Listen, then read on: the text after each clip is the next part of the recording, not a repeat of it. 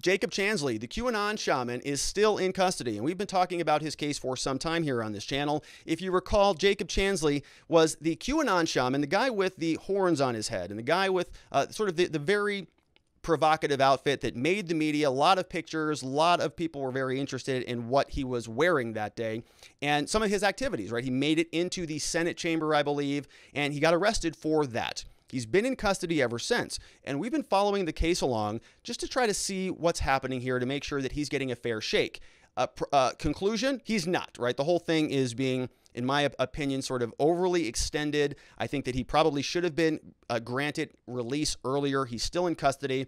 But there was one little rub in the case that caught my eye that we talked a little bit about. It was the mental competency stuff, right? He was, the last time we had a case update for Chansley, he was just going into the process. And the competency proceedings in criminal law, it sort of, will vary from state to state, but loosely speaking, generally speaking, the way that this works, if you have a person who's been charged with a crime and you might have some questions about their mental capacity, whether they are capable of understanding the nature of the charges against them, whether they can make intelligent decisions about their lives and their futures, that's a pretty important concept of our law. You really can't be convicted of a crime if you were insane or if you didn't know what was happening. And so our law has provisions that will allow us to determine whether you're competent or not, competent to stand trial. So we saw that this was happening in Chansley's case. Chansley was being sent out to different evaluators. The way that it works in Arizona, you get 3 evaluators. You send the defendant to the first evaluator, and they're going to give you a determination on competency. This person is competent, this person is not. And this is actually quite a common thing. Right? A lot of people will show signs of this. And as a lawyer, as a judge, as a prosecutor, you want to confirm that you're working with somebody who knows what's happening.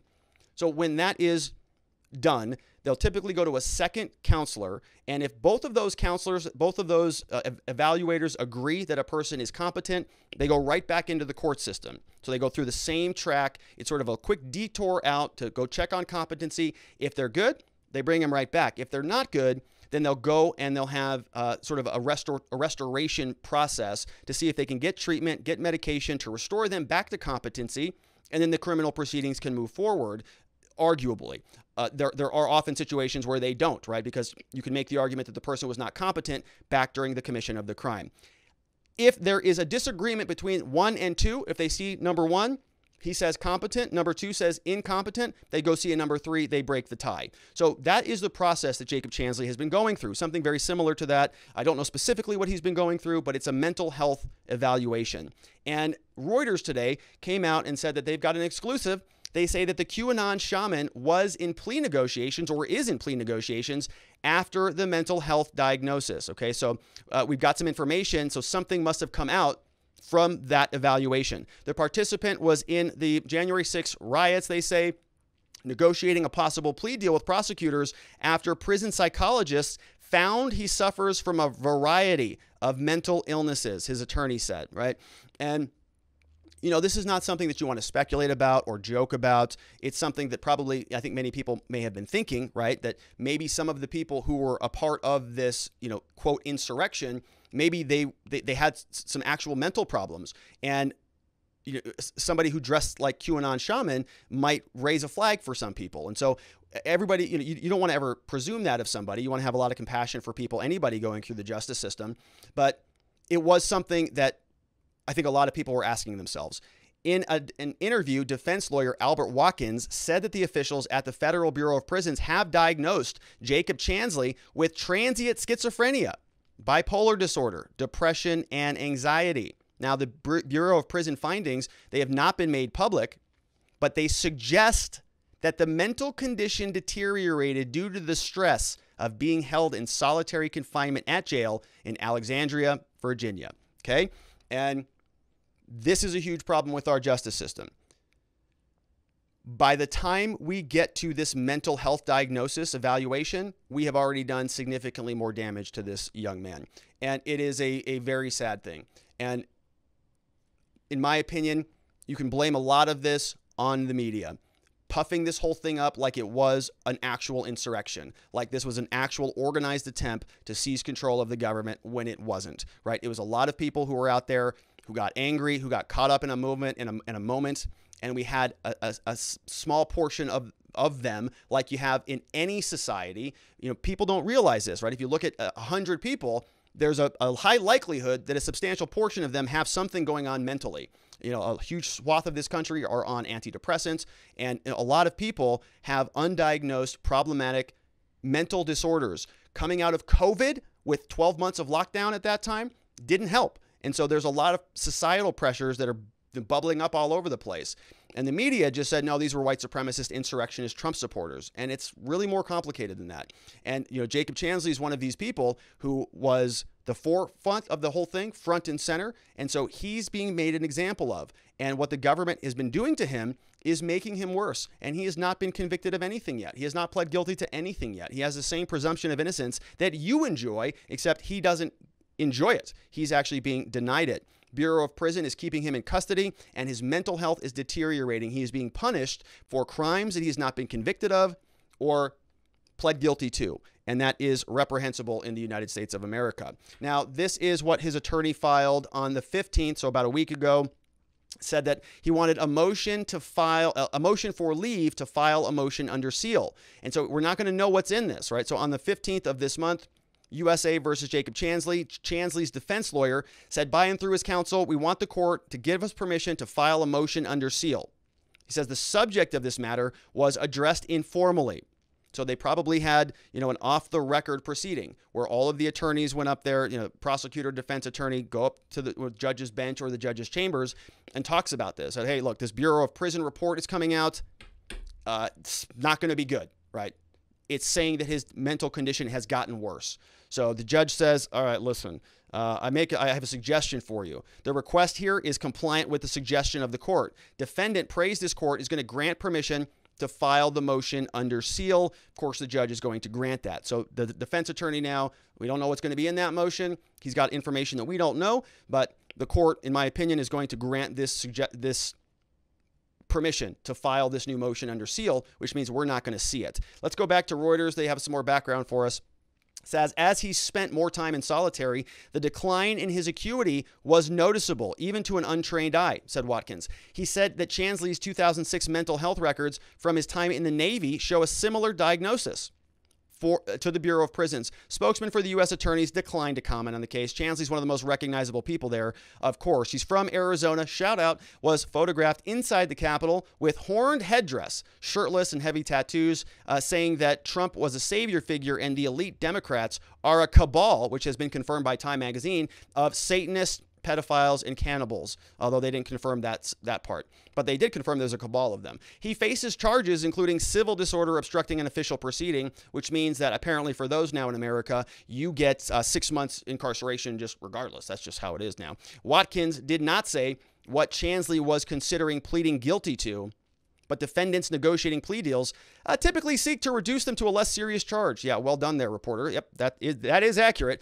Watkins said authorities will need to determine how Chansley can get access to the treatment he needs to actively participate in his own defense.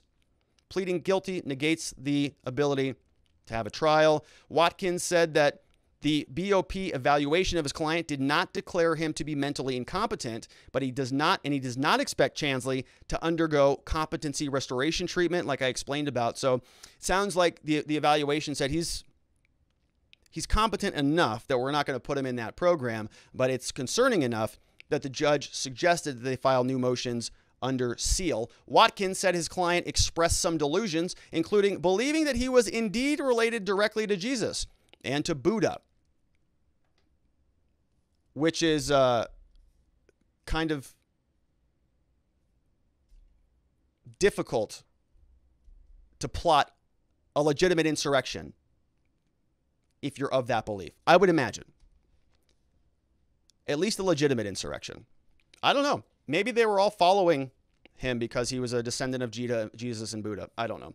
Okay, what we've done, his attorney says, is we've taken a guy who is unarmed, peaceful. He's got a pre-existing mental vulnerability. We've rendered him a chocolate soup mess. Interesting language. Federal prosecutors arrested more than 535 people. The BOP in 2017 was faulted by the Justice Department for its housing units to confine inmates with mental illness. So this was already an issue. right? The Inspector General, who we talk a lot about here, said in 2017, you guys are doing a terrible job. BOP agreed to place limits around the amount of time that the inmates have so that they have human contact. But that did not happen. Guess why not? COVID came through, led the BOP to step up solitary housing units as a way to quarantine inmates to contain the spread of the virus. Okay, well, we've got vaccines now and stuff. Do they still need to do that? Why is he still in solitary then? BOP spokesman said that inmates are sometimes held alone in a cell, but not cut off from human contact. We do not. Okay, whatever. All right. So the COVID-19's what led them to place him in restriction. All right. So 3 federal hospitals. All right. So let's go over to the discovery document. We know what they're doing to Jacob Chansley is, reprehensible. They're doing it to everybody else. The one caveat there being, right, if there would have been a serious mental competency problem, judges will often be hesitant to let somebody out unless they have a very serious place to land, right? The court's not going to send somebody out of custody if they're mentally problematic, if they could be a threat to society or to the world. Jacob Chansley, to my knowledge, didn't do anything violent. He was just there, part of an entourage that made its way into the Capitol, but haven't seen any history of violence from the government's documents that we've talked about. But okay, let's see what's going on here. This is the memorandum. This is the discovery motion. So as I mentioned, there's so much to talk about in these cases. It's actually hard to sort of decipher all of it. But in this particular case, one of the main criticisms that I've had from the U.S. Attorney's Office and the Department of Justice is that they're not prosecuting these timely enough. If they would have let Jacob Chansley out of custody, then I would have been more okay with them taking time to disclose things. But they don't get both. They don't get to keep him in custody and demand he sits there while they take their sweet time doing whatever they need to do. That's not appropriate. If they need more time, that's fine, but you got to let him out of custody. But that's not what's happening here. They're going to keep him in custody. Every time they try to get him out, the government opposes it, and then they submit a garbage motion like this that is so irritating. 12 pages, U.S. Memorandum regarding status of discovery. Here it is. The U.S. government files a memorandum to describe the purpose of this discovery. And discovery means evidence. This is what we're talking about. This is police reports, body camera footage, surveillance footage, any cell phone records, 911 calls, closed circuit TV camera, all of it. That's what's called discovery. And as a defendant, as Jacob Chansley is somebody who's being charged with a crime, you don't have any of that in your possession. The government has all of it. So you need to get that before you can start working your case up, before you can start preparing your defense. Now, a defendant doesn't necessarily need that to close the case, okay? A defendant and an attorney, if they have a good deal, if they know what the evidence is, they don't necessarily need to wait around and get it all. With that framework in place, let's see what's happening here. As an initial matter, substantial discovery has already been provided. Okay, well, that's not what we're talking about. We want all of it. All of it. And Jacob Chansley has a right to a speedy trial. Dang it. So they have the right to get all of it timely so that they can make a decision about whether to set the case to trial or not. However, as set forth below, because the defendant's criminal acts took place as many other crimes around here, the government's investigation has resulted in the accumulation and the creation of a massive volume of data that may be relevant to many defendants. Okay, well, we don't care about all the many defendants here. We care about Jacob Chansley in this case. This case is not about all of the other defendants. It's about Jacob Chansley.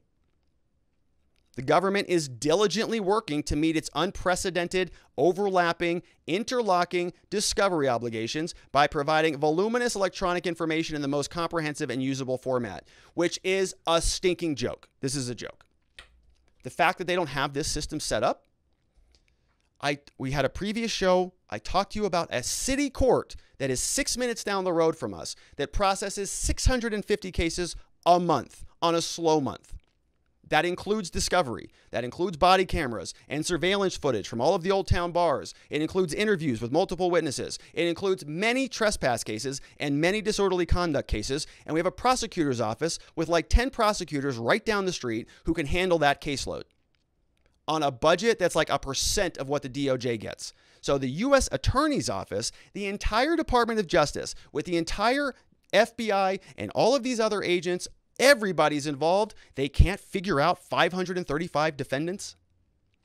It's actually a joke, folks. I don't buy this for a second. I don't buy it for one stinking second. I think that they're making this up, and they are submitting these motions in bad faith to the courts because they know the courts are going to rule in their favor. The courts are going to agree with them and say, you're right, this was unprecedented. You're right, this is crazy. You're working so hard, it must be really, really difficult. So you're granted, take all the time in the world you need. It's not okay. Now, here's everything that they're going to put into this, into this request. And the point here is that the government doesn't need all of this to convict Jacob Chansley. They've got what they need. They have enough of it. So they can go prosecute him. They could take their case to trial. They could say, we've got enough evidence on you. We don't need to go through another 400,000 videos. We've got enough. We saw it. We all watched the videos. They got him standing there in the Senate chamber. They could go to trial and convict him if they wanted to. But they are delaying this discovery stuff out purposely because they want to keep him in custody and make him an example of it. It's a political prosecution through and through. I don't know how else to say it. Here are some of the things that they say that they're still working on. So we as the government, we've accumulated voluminous material that may contain discovery for many, if not all defendants. Again, nobody cares about your work for the other defendants. That's your problem and their problem. This is one person's case. You don't get to treat Jacob Chansley like everybody else that you want to. He's not a symbol of all of the Capitol Hill defendants. He's one man with one case. The government is trying to make him bear the burden of all of their discovery problems that they have elsewhere. That's not appropriate. Not at all. Thousands of hours they need. Here's everything we've accumulated. Thousands of hours of closed circuit videos from U.S. Capitol Police, Metro Police, U.S. Secret Service, several hundred automated traffic enforcement cameras. Guess what? Nobody cares if it's not relevant to Chansley's case. Footage from the Capitol with C-SPAN. Great, got that. Do you have enough to convict him? Good. Thousands of hours of body-worn camera. So from Montgomery County Police, Fairfax County, Virginia State Police, all of that. Radio transmission. We've got GPS records for all of the radios. Hundreds of thousands of tips, including 237,000 digital media tips. Are you kidding me? You're going to tell me that they're going to go through all of those for Jacob Chansley, and then they're going to send those all over to him, and he's going to have to go through them also? They are burying them in paper, and they're using that as an excuse to continue the case out indefinitely. It's a violation of his right to a speedy trial. Drives me bananas. Location history for the thousands of devices present in the Capitol. Subscriber and toll records for hundreds of phone numbers. Cell tower data for thousands of devices connected to the Capitol's interior distributed antenna system, including during the Capitol breach. They got all three major telephone companies, a collection of over 1 million Parler posts, replies, and related data. They've got over 1 million Parler videos and images, 20 terabytes of data, damage estimates from multiple offices at the U.S. Capitol, multitude of digital services and storage communication devices, responses to grand jury subpoenas, over 6,000 which have been issued, seeking documents like financial records, telephone records, electronic communication service provider records, and travel records. And so that's really what it comes down to. They need more time to investigate every single one of these people until the end of the earth, because they're going to use their presence at the Capitol as leverage, as an opening of the door to say, oh no, look, they're there. And so we have to go investigate everything this person does until the end of time because they were there. They might be a threat. So we need access to their financial records, their telephone records, their electronic communication records, their travel records. We want grand jury subpoenas for all of these people, for every single crevice of their life. We want access to it. And the courts are just going to give it to them. Very, very reprehensible stuff, my friends. Let's see what you have to say about it. We're going to go over to watchingthewatchers.locals.com, which is where we have our chat forum. We got a bunch of questions coming in. Let's see who's here. Kenny1B says, Rob, you didn't read my question from the last segment. Don't know if the form was working right. So Kenny1B, I missed it. I apologize for that. Let me see if I can grab it real quick. It's hard for me to navigate on this thing. So sometimes I'm going to miss a question. I apologize for that, Kenny1B. Send me another one. We'll make sure we get it. We have Thunder7 says, Rob, what will this mean for Viking Man's case? I've given up on these political prisoners ever getting justice. By the way, there's an old man wandering around Washington murmuring and whispering that he's POTUS. Can he be forced to have a mental competency test? That's a good question. Does he need to take a test? I think it's pretty conclusive. I think we all can agree. Incompetent. It's pretty obvious on that one. Now, for Viking Man's case, look, if he takes a plea deal and it's a reasonable plea deal, I don't have any issues with that. I don't have any problems with any of these guys pleading guilty for the crimes they committed, right? I just want to make sure that the repercussions are not something that are going to be overly punitive, which they obviously are, because we've covered similarly situated defendants on the other side of the ideological aisle with Antifa and BLM. And we talked about the other protesters that were in there in the Senate chamber, interfering with government during the Kavanaugh proceedings. They all got $25 fines. So it's one set of very, very harsh rules for one particular ideology, not for the others. But if he takes a plea deal and he says, I'll just take time served, let me out of custody, send me back to my family so that we can get some mental health screening, right? That's an okay way to resolve the case. Right? I'm not going to be somebody out here who's saying that, that these guys should be released and a letter of apology should be written for them, right?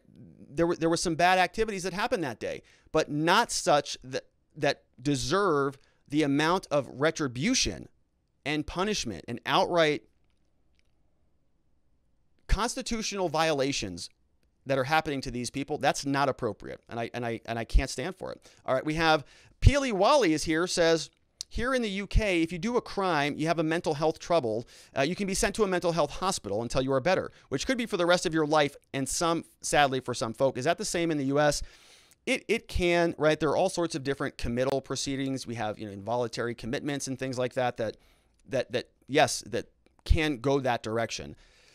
Typically not in criminal law. I really haven't seen many things go that route in criminal. Actually, I don't think I've ever seen a case go that route. So it's not like sort of like what you see in the movies, right? Where you kind of get locked up and you're just gone with the wind. But certainly it can happen. No question about it. Thanks for chiming in. Good to see you from the UK. We have Sharon Quidney says, this poor guy, whatever happened to cruel and unusual punishment? He needs help, not months in jail. This is outrageous. I agree with you. I think rehabilitation and restoration is much better than punishment and pain. All right, we have another one from Nadarb is here, says, could he be an informant? Orders under seal. Supposedly spent time in solitary. No one saw him. Gave a lot of media attention that was important to drive an important narrative. Was in the Navy. They are saying he's mentally incompetent, but not enough to leave. All seems a bit suspect to me. Fed alert. Fed alert. That's an interesting little take there, Nadarb. You know me, man. I love a good conspiracy. I love a good, alternative narrative that is, a big part of what we do. The police say that something happened. We say, no, they didn't. You made that up. You didn't see that. They say they saw it. They didn't see it. You get the evidence. You see where they were located. You see where their car was. You see what the lighting was looking like. You see what their body cam says. They didn't see anything, but they wrote they did. So there's always a different explanation, and it's a lot of fun to play with those. We have Leafy Bug in the house. Says, I'm so happy and relieved that the nice FBI lady and all of her Fed colleagues are doing such a wonderful job looking after everyone's rights. You can quit your job now, Rob. They've got this. That's a good point, Leafy. I think that you're right. I really do trust Jill Sanborn to execute the laws and the Constitution very faithfully to make sure that all of our rights are being preserved. We have Three Girlies here, says, a lot of people with mental health issues are in prison. None of them deserve to be put in a cell 23 hours a day. In my former prison, there was a pod that was just people with mental illness. They were not put in general population. Sadly, without mental resources on the outside to institutionalize them in a good, healthy place, they get remanded to prison. We get put on medication while they're in prison and they get stable. And once they leave prison, they get off medication and the cycle just continues. Jacob Chansley deserves to go home to a more stable place.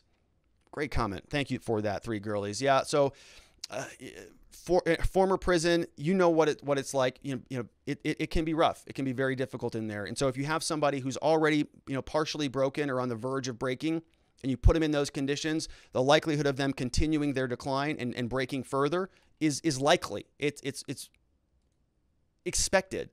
And that's what's happening. We have Sharon says, wow, a regime change. I could see a big lawsuit for violation of civil rights all over the place. Speedy trial, cruel and unusual punishment, due process, etc. Yeah, there's a lot of them. We've covered a lot. Jeremy Matreed here, says, Rob, have you ever seen a case like this before? Every aspect of Chansley's case has been such an atrocity to the U.S. justice system. With the way this case is already going, Chansley will be over 200 years old before his case is finally dismissed because everyone tied to prosecuting the case will have passed away.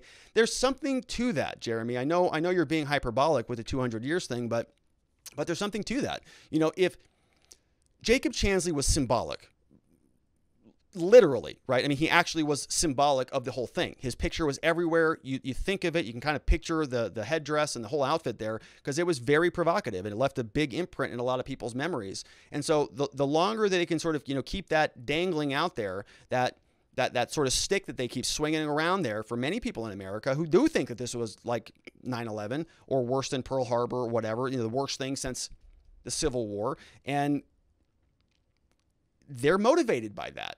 Every time that they bring out this insurrection flag, they start waving that around, people respond. So I don't expect it to be over soon, but hopefully it is for his sake, man. Hopefully it's over. Sharon Quidney says, hey, at least they haven't executed him yet. Unlike Vanderloob, accused of the Reichstag fire. Oof, it's tough. Sergeant Bob is here, says, all levels of law enforcement, Constitution, then statutory law, then case law, then application to the incident. Honesty, integrity, judgment, not too hard. I have not gone to the dark side. I only stand for principles. It's awesome. It's a great comment, Sergeant Bob. Thank you for that as well. Very good. And, that's appropriate. That's the right way to do things. I'm actually kind of shocked that Jill Sanborn said that. It's like, well, we've got a very big, important concept here to protect American lives. So we got to think about that too, in conjunction with the Constitution. And you're going, what? There's no limiting principle to that. If that is her perspective, how does she limit that? How do you manage that? How do you tell all the other FBI agents, use your judgment? We've seen how that works. It doesn't work well. Whistleblower Pandas here says they want to make a new Patriot Act so they can arrest Trump and Trump supporters running up to 2024. They want to do that, or they want to strangle the speech, something like that. We got Farmer's Daughter says, hey, Robert, there were dozens of hours of video from many different angles, YouTube, that have magically disappeared. Seems these government hacks have lost their mind. Call me crazy, but I don't think demonic is a far stretch. They will never relent. There are many people out there that say we're in the middle of a spiritual war, that this is something that is more fundamental, deeper down. Might be of that perspective.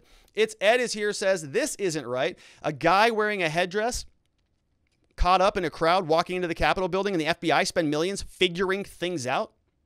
Where was this kind of investigation to prevent 9/11? Yeah, they kind of botched that one too, didn't they? On average, 40 people are shot in Chicago every weekend. Where's the same vigor? This is BS. This doesn't make me scared for supporting the Orange Man and freedom. This makes me want to stand up and tell the FBI to go bleep themselves. Oof, man, it's Ed. That's a spicy comment, but I feel your energy, man. I feel your emotion. Peely Wally is here, says there are many cases here of people being convicted of crimes and sent to mental hospitals for the rest of their time. It's a crazy thing. Yeah. Farmer's Daughter's over there chatting away up in watching the Watchers.locals.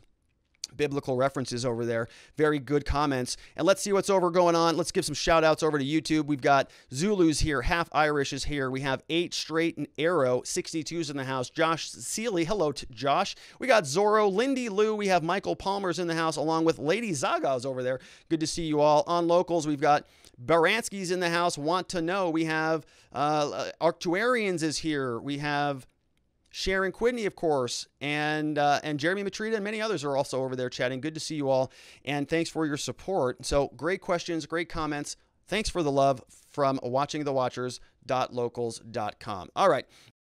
Thanks so much for watching. Before you head out, I want to just remind you that I am a criminal defense lawyer here in Scottsdale, Arizona, where my team and I, we've got a long history of helping good people facing criminal charges to find safety, clarity, and hope in their cases and beyond that in their lives. Our phone number for a free case evaluation is 480-787-0394. You can also find us online at www.rrlawaz.com. We can help with any type of criminal charge in the state of Arizona. Things like DUI, drug offenses, misdemeanor offenses. And we can also help with clearing up old case records, like expunging cases or making sure that you can restore your rights so that you can vote again or possess a firearm again or apply for some other federal benefits. We can remove mugshots off the internet. Basically, anytime that you or somebody you know or love is in trouble with the law in the state of Arizona, we have an amazing team of people. We would just love the opportunity to help. And our phone number, of course, 480-787-0394.